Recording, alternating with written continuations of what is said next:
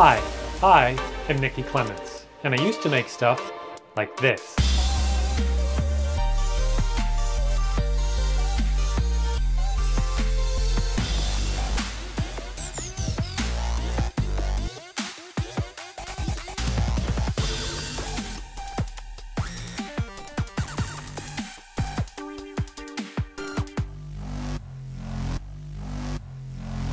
In an older video, in the end card even, I think, I showed this tripod and the repair that I had done to it. The latch for the leg had broken off, and to fix it, I just put on a pipe clamp with a 3D printed knob, and you just extend the leg to where you need it, tighten down on the pipe clamp,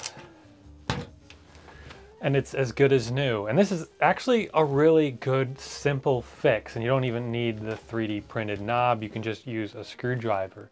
And I would definitely recommend just keeping a couple pipe clamps in your bag if you do a lot of on-location shoots. If you pull out your tripod, discover that it's broke, you can just throw on a pipe clamp and you're good to go. But as far as a long-term solution, it's not exactly ideal, and that's due to pretty much one thing. If the leg is fully extended, it's perfect, no problem at all.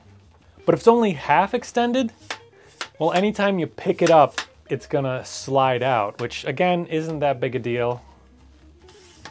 But when you're moving it or storing it,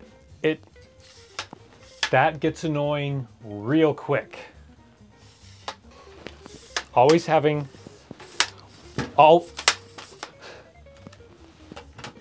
that leg sliding out, it's not great. So today I want to come up with a more permanent solution to this problem. Now, to fix it in a way that it works as it normally does, as if it never broke in the first place, I don't really think that's possible, at least not on this tripod.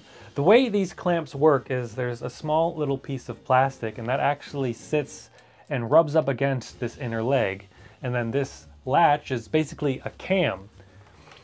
When you push down, it puts pressure on that little piece of plastic, which puts pressure on the leg, locking it in place. It's a pretty simple and really good mechanism, except where it broke, the hinges completely broke. And that's a pretty hard thing to fix because, again, it's a cam, so it's putting a lot of pressure on those 2 points. So anything we try and do to fix it would have to stand up to that pressure. And maybe we could mold something with some epoxy clay, but again, we're dealing with plastic, and getting anything to stick to plastic is a pretty tall order. Now with this tripod, it might be possible to fix it as good as new, as it wasn't the latch or the hinge that broke, but actually the little piece of plastic. It apparently just cracked into a bunch of little pieces and apparently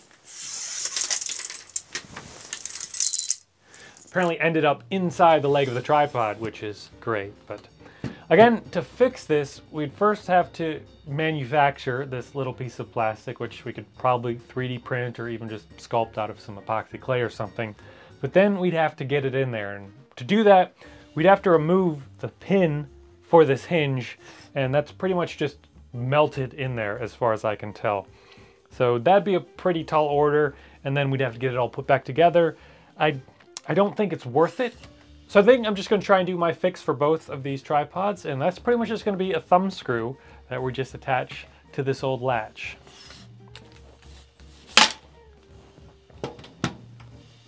So I just removed the legs from both of these broken tripods. Well, it's not there, so is it here? Ah, there we go. So there's some of that latch piece that apparently broke off and found its way inside. We're not going to need any of that. So the first thing I want to do is actually glue these latches permanently closed. My idea is to use a threaded insert, and having the extra plastic from this latch for the insert to insert into will just work better than just going into the thinner wall of the plastic underneath the latch or on the side. And to glue them shut, I'm just going to try and use some quick setting JB Weld epoxy. And as I've said in the past, it's always hit or miss whenever you're gluing plastics. It's quite difficult to find the right glue for the right plastic, and just to get stuff to stick to plastic in general. It's very resistant of glues, but I think this should work okay. Plus, I'm going to try and melt the threaded inserts into place, which should also hopefully meld it all together a little bit, but we'll just give it a try and see how it goes.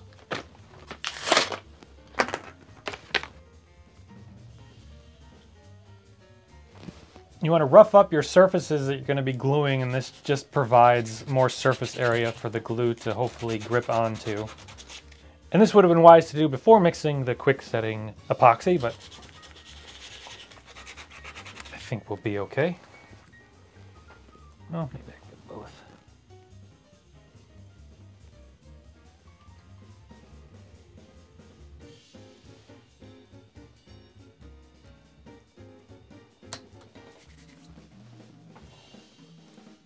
All right, well, that's all cured and feels on there pretty well, so we'll just continue on. So now I need to get this threaded insert into here, so I'm going to start with a pilot hole and then work my way up to a hole that's slightly smaller than the insert, and then I'm going to try heating it up and melting it into place.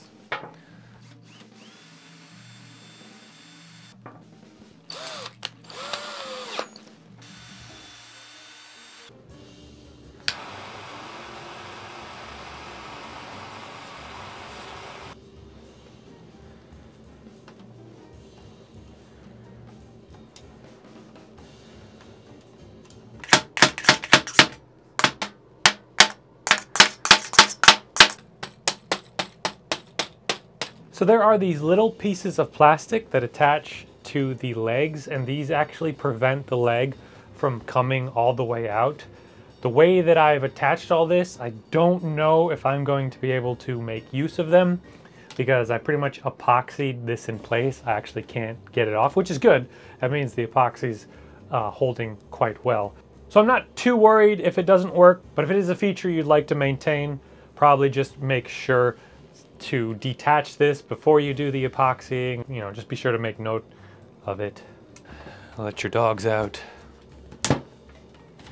Yeah, so that'll just be a feature I don't have. The leg can come all the way out, but it's not really that big of a deal.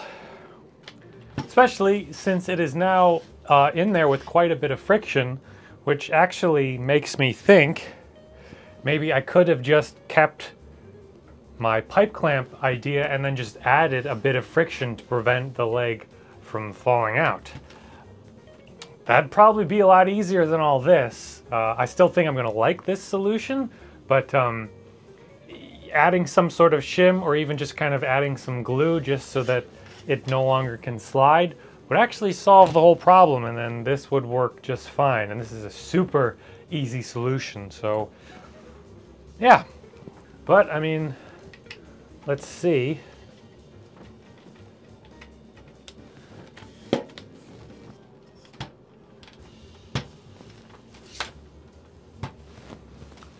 I do like that.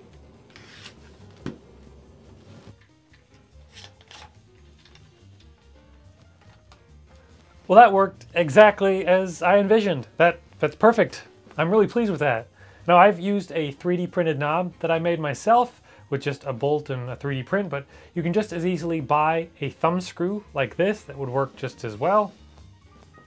Or even just the normal bolt and a nut driver or a wrench or anything else. But overall, that's a pretty decent fix. Though probably a bit overcomplicated. I don't know how crucial melting it in there was, but it did prevent the plastic from cracking, and it definitely secured it in there quite well, as far as I can tell. I can put a lot of pressure on this and it doesn't seem to be budging, and it's definitely holding the leg really well. Now, before I do my second one, which will just be done the exact same way, I did want to do a quick little experiment. So I have my annoying leg replicated here on this other good leg. This is just some packaging plastic, just the clear cover to something. I just cut myself a small shim. I'm just going to see about jamming it in there a bit. And now the leg just stays. Now, of course, if you put pressure on it, it's going to move, but that's what our pipe clamp is for.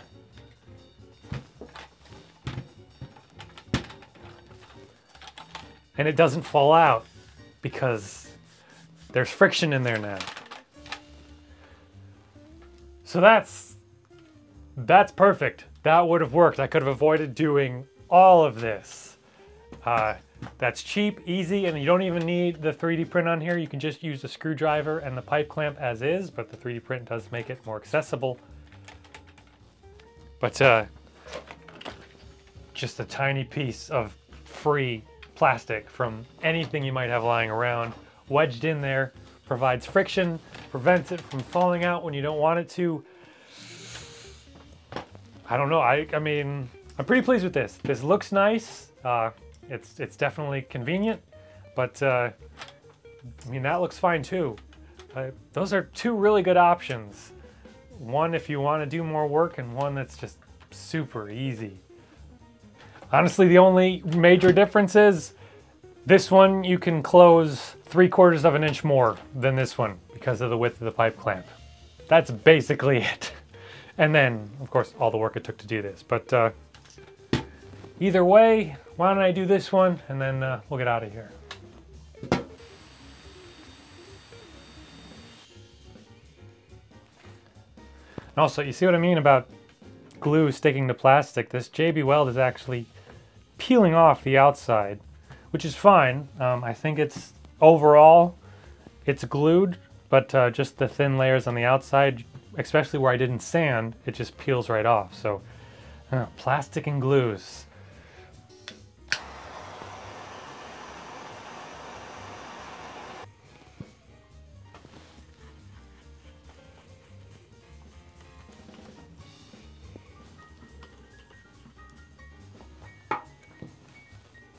Now this one actually didn't get stuck like it did in this one. It just screwed right back out. It did leave some very nice threads, so it melted threads into the plastic, which is really good. But I'm just going to super glue it in place, and then if it ever comes loose, then maybe I'll just JB Weld it back in. But that should be fine.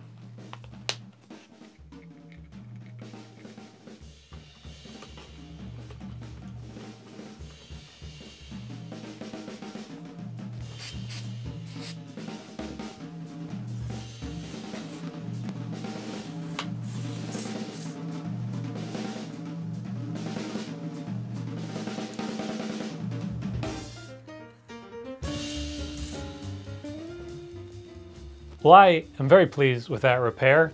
It works perfectly. It looks all right. Definitely doesn't look out of place, and it definitely solved my main issue. And through the nature of fixing it, it actually negated that issue. Now it doesn't slide out at all, which maybe the fact that that takes effort is going to be annoying to me. And maybe I'll try and like sand the inside so it goes in a bit smoother, but I don't think so. I think having to pull on it is no big deal. I think this is much more annoying. But there you go, actually two great solutions to fix a broken leg on a tripod. Whether you want to get a 50-cent pipe clamp and a tiny piece of plastic, or JB Weld epoxy, a drill bit, a bolt, some fire, half an hour. I mean, choice is yours, but actually I'm totally fine with this. Yeah, the fact that I can just wedge some plastic in there and basically negate the issue that was causing me to revisit this fix in the first place is it's funny. But my sincere thank you for watching. Once again, I am Nick D. Clements, if you're wondering. Nick is short for Nicholas, and the D stands for drill. Anyway, I'm off to make something else.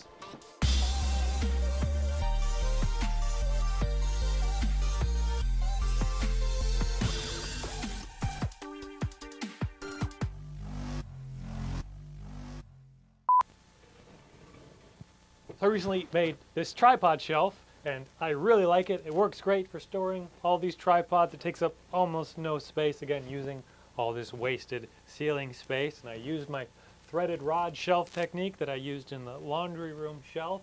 I do think I need one more support here. The plywood I used is pretty thin and it's sagging a bit. Unfortunately, I don't really know where to get more of these flanges. I think this just came in like some extension tripod rod thing. It actually came with one of those drop ceiling shelf brackets, but I don't know where to just get these on their own. I might just have to buy a bunch of the kits to get them. Again, it's the problem with the flange. So if anyone knows what these are even called or where I could buy a bunch, let me know. But yeah, other than that, it's a great shelf, great way to store all your tripods.